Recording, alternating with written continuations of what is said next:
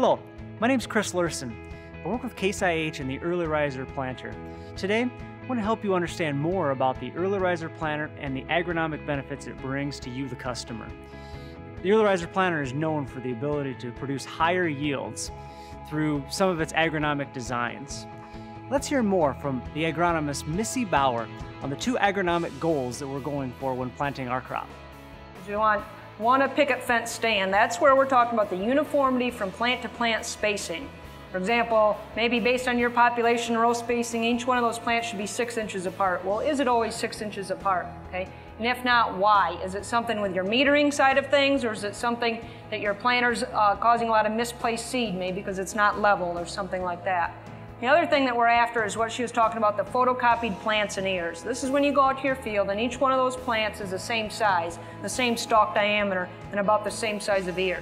And that photocopy part is a difficult thing to get working out in your fields, but it goes back to a lot of little things that we can do on that corn planter to get uniform planting depth, and making sure we're planting into moisture, get good seed to soil contact, all those types of things to help that uniformity come. If you go out there and you see that you've got a plant that doesn't have a good harvestable ear on it or a very small ear, first thing we're going to do is just start digging. We don't go to the field without our shovel. When that corn gets up, we're at that 4 to maybe 6 collars, so corn about this big, we can actually go out there, we can do some stand counts, and we can do some estimated ear counts at that time. If you've got plants that are spaced close together like a double drop or some misplaced seed, that plant's probably not going to have a good harvestable ear on there. If you go out there and most of it's all at V5 or 5 collar corn, and you've got a plant that's only V3 or 3 collars, we're going to say that if we're more than a collar behind, we're probably not going to produce a good harvestable ear. Case IH recommends 6 agronomic principles to follow while planting the crop. The first agronomic principle is planting to a proper seed depth. The second agronomic principle is uniform seed depth across the entire planter and throughout the field. The third, good soil to seed contact. The fourth, uniform soil pressure all around that seed. The fifth, accurate seed population. And the sixth, accurate in-row seed spacing.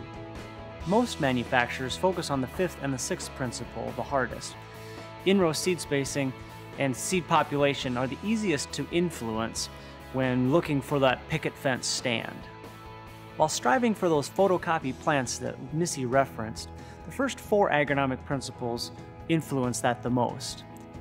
Those first 4 agronomic principles have the highest or largest impact on yield.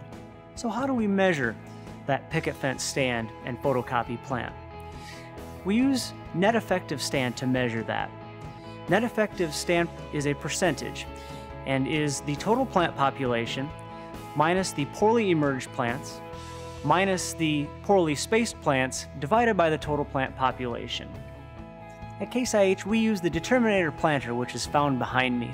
This planter allows us to plant on the same day, in the same conditions, at the same depths, with one single planter and compare row units side by side and then calculate net effective stand. We've taken 162,000 individualized reference points and crop measurements or plant measurements to determine the net effective stand and how we stand up to the competition. Oftentimes, productivity is at the top of our minds during a planting season. The Early Riser Planter has shown at 4 to 5 miles per hour that we are up to 6% better as far as net effective stand goes when at those ground speeds. 7% better when we get to 6 to 7 miles per hour, and up to 10% better at 8 miles per hour. Case IH is proud that we take responsibility for those 6 agronomic principles, and they're all designed into the Early Riser Planter found behind me. The double disc openers that are opening the seed trench provide that soil to seed contact by cutting through residue because only one opening disc edge is there to cut through that residue, as opposed to 2 edges on competitive or conventional row units. The 14 inches in diameter allows when we cut through residue or enter the soil at 2 inches of depth, it cuts through the residue perfectly. Other features of the double disc openers is that they're only at 10.5 degrees. This provides the ability to open a narrow trench and displace less soil. The pulled style gauge wheel has an indentation along the edge of that gauge wheel that mates up right along the edge of my opening disc. Okay? So when the soil comes out of the trench, the soil is able to be stored in the edge of this gauge wheel, resulting in a very, very soft sidewall and providing the seed, when it falls to the trench, to fall into a very, very soft seed trench.